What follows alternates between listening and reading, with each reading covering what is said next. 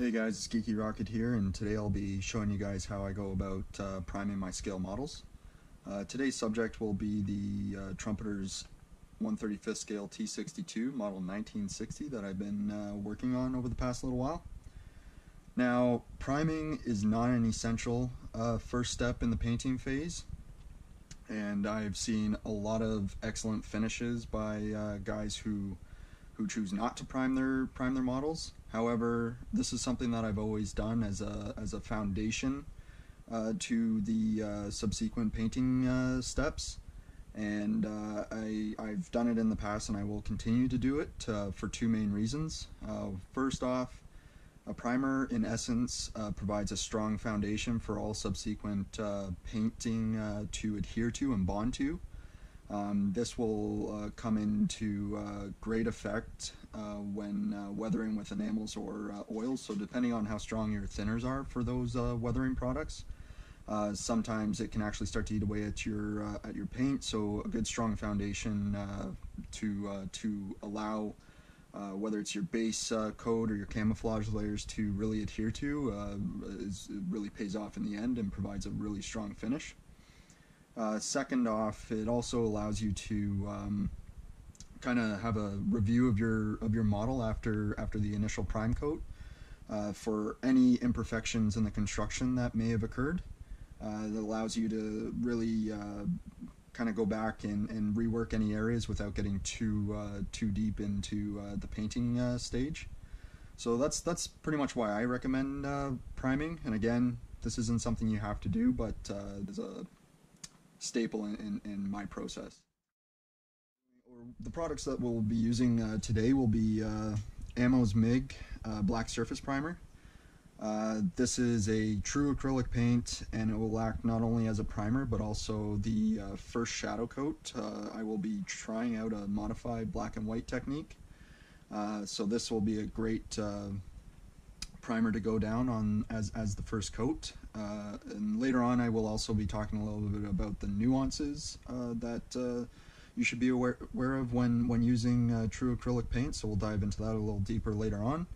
I'll also be showing you guys basically the parameters that I use on my air compressor, so the correct air pressure that you should be using, as well as going over the mixing ratio of the paint.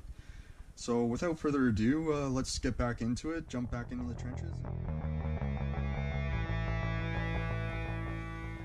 Now, the airbrush that we'll be using today is Iwata's HPC Plus Dual Action Gravity Feed Airbrush. It's got a 0.3mm nozzle, and it is well suited for all priming, base coating, and most camouflage painting.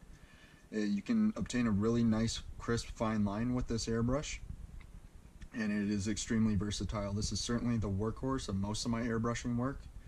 The Iwatas are typically more expensive than most. It's not the most expensive, but I would definitely recommend investing in a tool of this caliber because it'll last you decades. This has lasted me well over 10 years already, and there's no sign of it slowing down.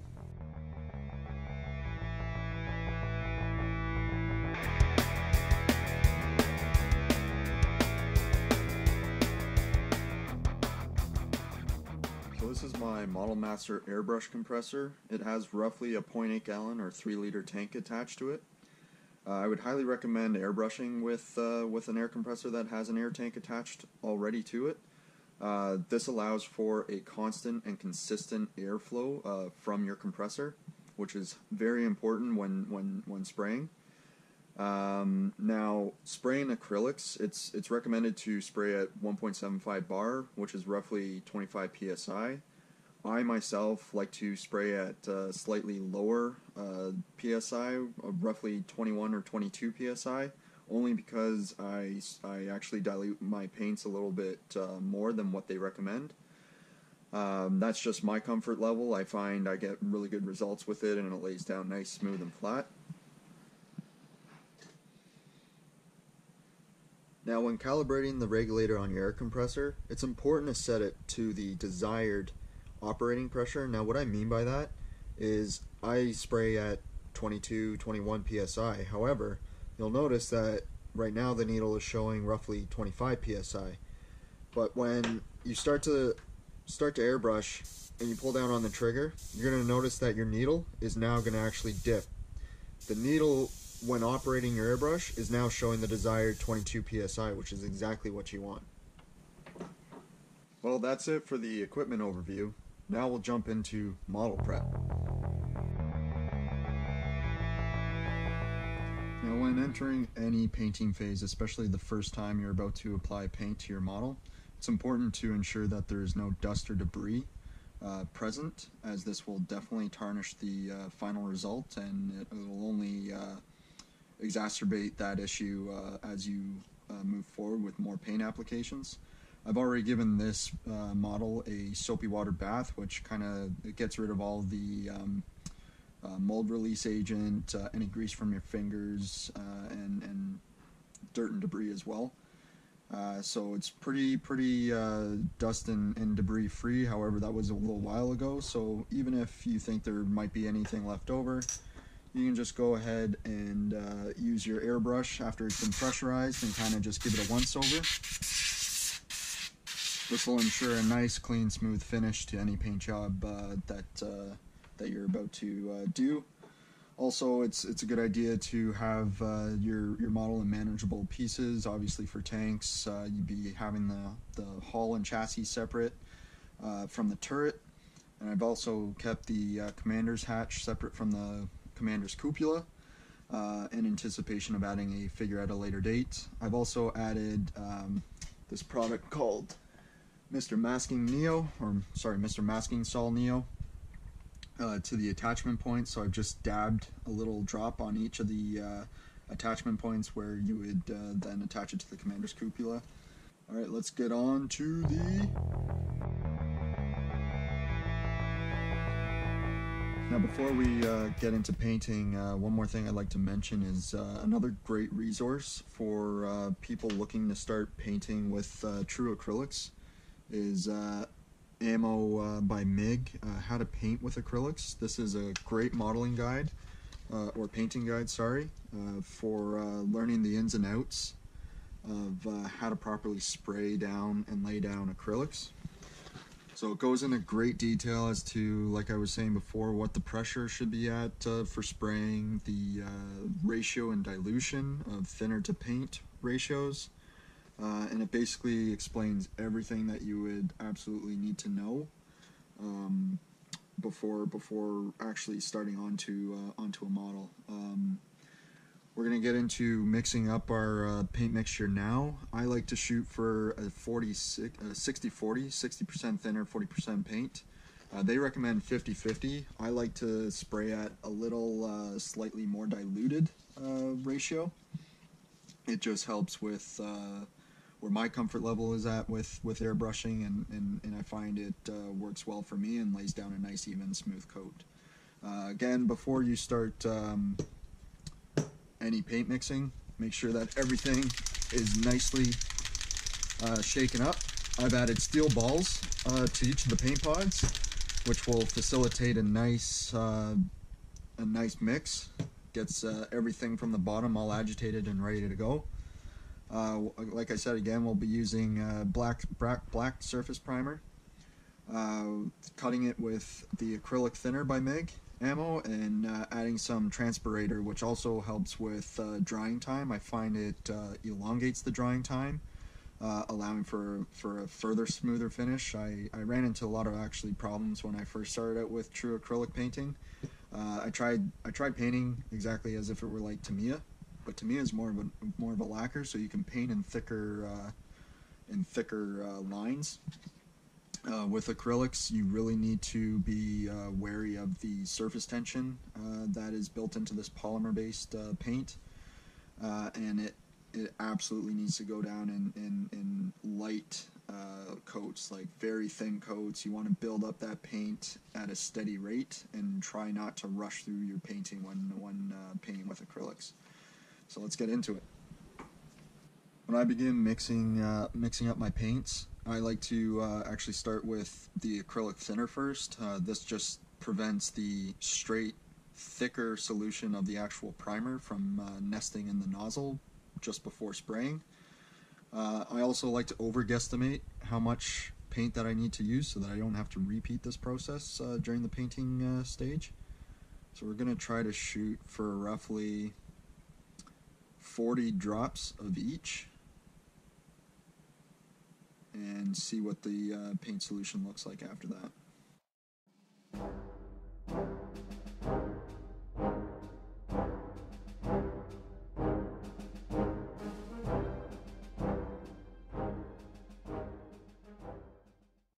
I'm going to go ahead and add some transpirator.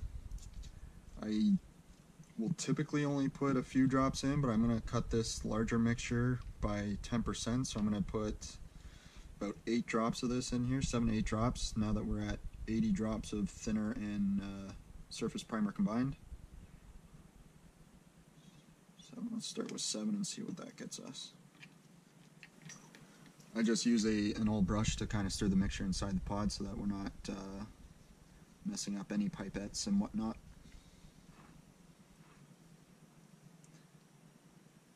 And you really want to kind of run the paint up the side of the cup, and you want to see the paint run down nice and quickly and smoothly, but you don't want it absolutely separating from the thinner. If it's separating from the thinner, then you know it's far too thin and you'll have to add some more paint.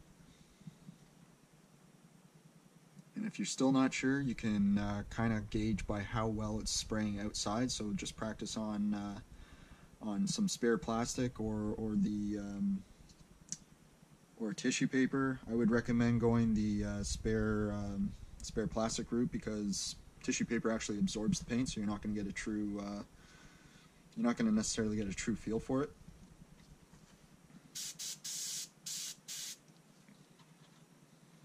And starting on the back side of your model is the best way to practice or to test your mixture if you don't have any spare plastic on hand.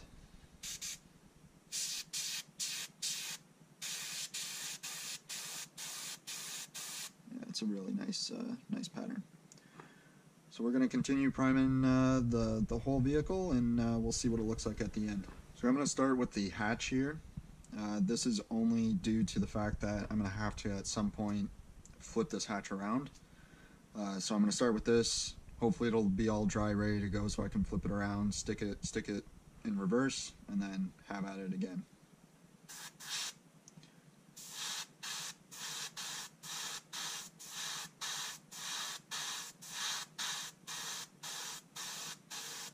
Like I said, this will be nice, fine paint buildup, not rushing it, to achieve a nice smooth finish.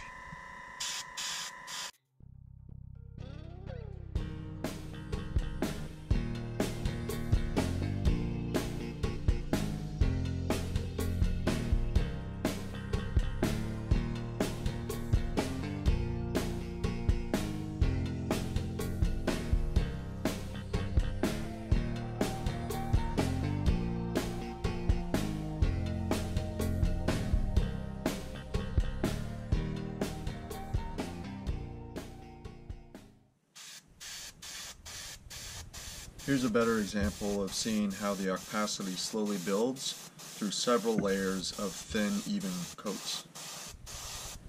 So let's talk about acrylic paint.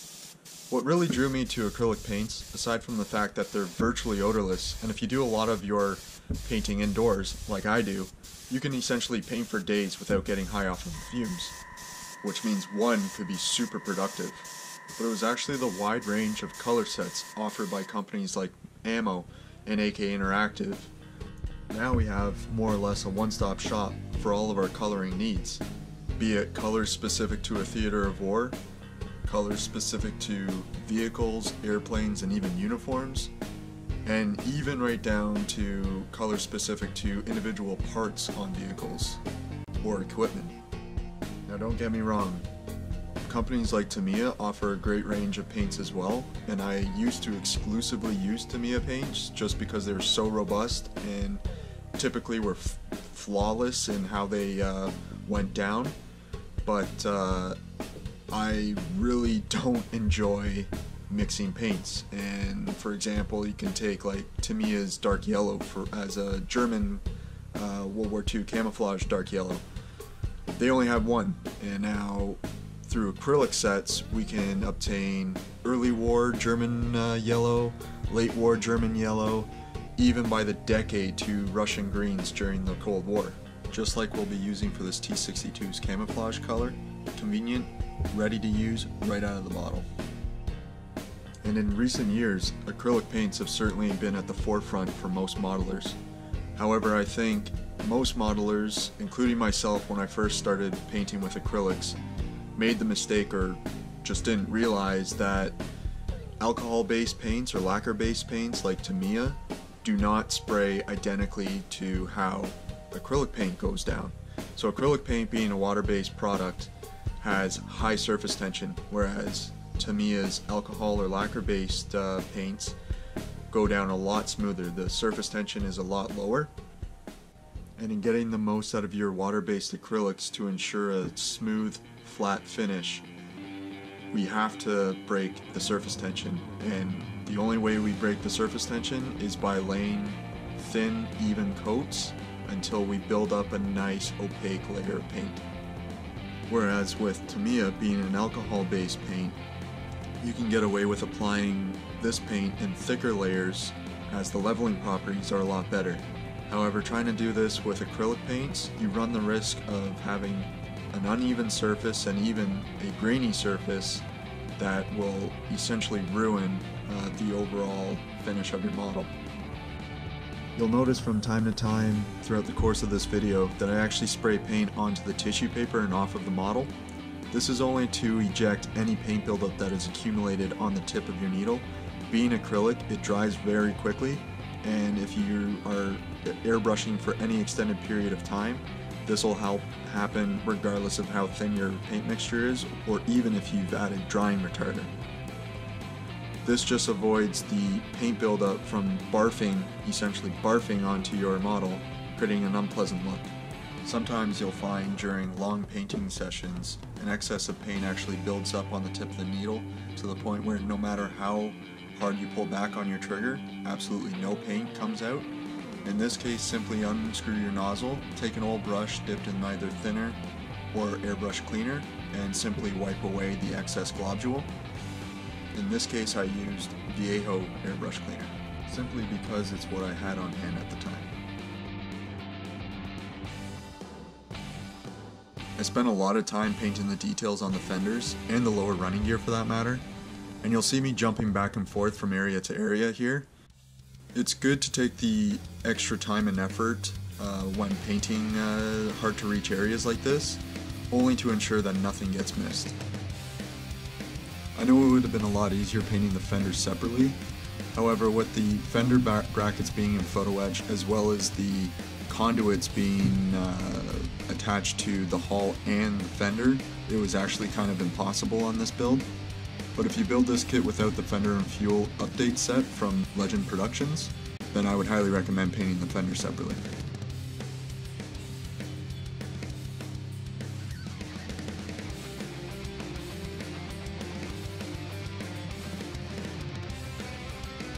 I know this could be the tedious part of the painting process, but your time and effort is well spent here. Moving on to the final section of the hull, it was really satisfying seeing the model become one homogeneous color. And I think it's worth mentioning that the kit supplied louvers and photo etch grill for the engine deck. Actually wasn't enough to prevent the light shining through. There is a viewport on the turret big enough, and if you look through it just right, you can actually see light shining through the engine deck. Now, I didn't catch that until it was too late, and if I were to do this kit again, I would definitely take the time to prime the interior of the hull, at least just below the engine deck, to ensure no light shines through. And here's the completely primed lower hull. Yes, finally! Oh, did I forget to mention that we still have the turret to do? The turret pretty much went off without a hitch, and the aluminum barrel actually took the primer really well. So I'll leave you guys to the music for this segment of the video.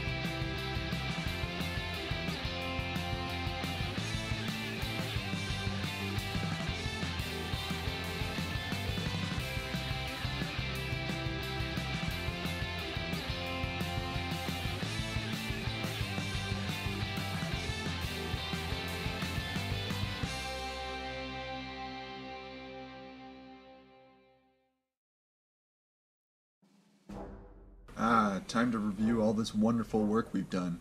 And look, we have to do some touch-ups. Luckily there was only a few areas requiring attention, and I didn't even bother with filling the underside of the fender, as that'll get covered with pigments and other weathering. So for this I'm cutting a section of a really high grit sanding stick. I recommend using anywhere between at least 500 to 1000 for sanding out any imperfections that you may have found.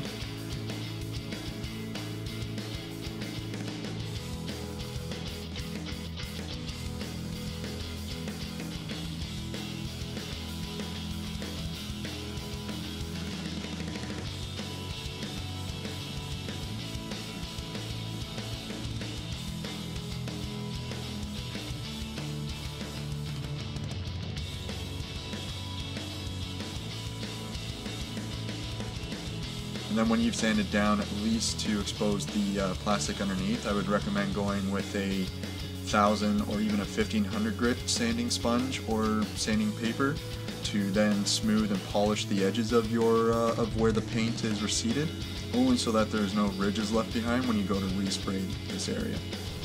I got a little carried away with sanding this portion, and I actually had to go back over it with some Mr. Surfacer 1200 just to re-level the surface and then go ahead and sand it back down. With all the problem areas sanded down and corrected, it's time to go ahead and lay down some paint again, which will finish off the priming process. And even after you've gone back over these areas with paint and you still find that there is a little bit of a ridge present, go ahead and use your 1000 grit or 1500 grit sanding sponge, and you can actually feather this out no problem without damaging the paint. Look at that, all that time and effort, and the results don't look too shabby.